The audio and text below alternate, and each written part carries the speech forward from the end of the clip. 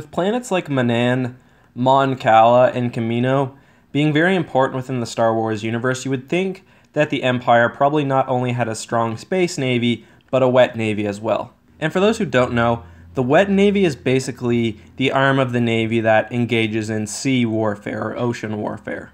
And this distinction is important because unlike in the real world, when you say navy in the Star Wars universe, you're generally referring to an organization's space military forces. So for example, Star Destroyers were a large part of the Imperial Navy. So just when I say wet navy or aquatic navy, you guys should know that I'm talking about boats and submarines, other things like that. So I was actually wondering this, does the Empire actually have a wet navy? And of course, the answer is yes, they do. And this shouldn't be surprising. I mean, we saw, for example, in the Clone Wars TV show that even the Confederacy of Independent Systems had some aquatic troops. So it's not surprising that an organization as large as the Empire would have a navy as well. So the Empire's wet navy was called the Imperial Maritime Division, or also sometimes simply and confusingly the Imperial Navy. And much of what we know about this section of the Imperial military comes from the game Star Wars Galactic Battlegrounds, which was a 2001 PC real-time strategy game. And in that game you could create various ship classes, including cruisers, destroyers, frigates, and heavy versions of those classes. And of course the game also featured other utility ships like transport ships, trawlers, and anti-aircraft ships. Although not necessarily named outright the Maritime Division, the Imperial's wet navy has also appeared in various other works. We know, for example, that the Empire had a garrison on the water planet Sedri. And the way they set this up really tells us a lot about how the Navy would have operated.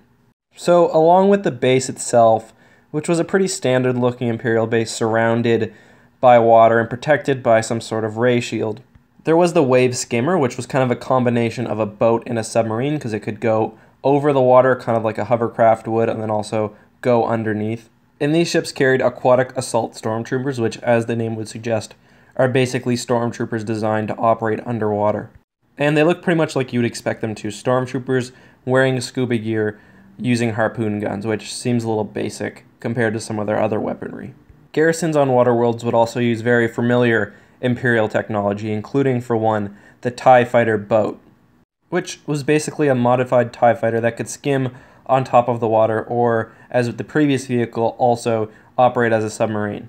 Another technology that will also be familiar is the Aquatic Terrain Armored Transport, also known as the AT-AT Swimmer, and this is basically a modified version of the AT-AT without legs, also used as a submarine. Basically, instead of having legs, it had repulsor lifts which would push it through the water, and I'm not going to lie, this thing was a little silly.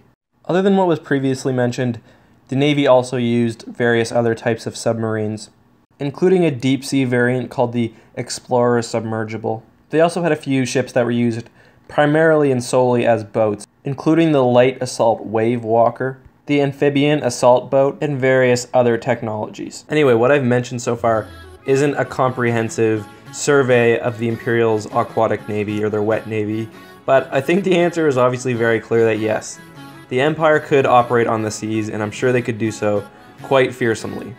Anyways, guys, I hope that was informative. It's an interesting question, and one that I was wondering myself. Let me know what you guys want to see over the next few days, and I'm going to try to take one of the ideas from this video and make it this weekend. Thank you so much for watching, guys. As always, may the Force be with you.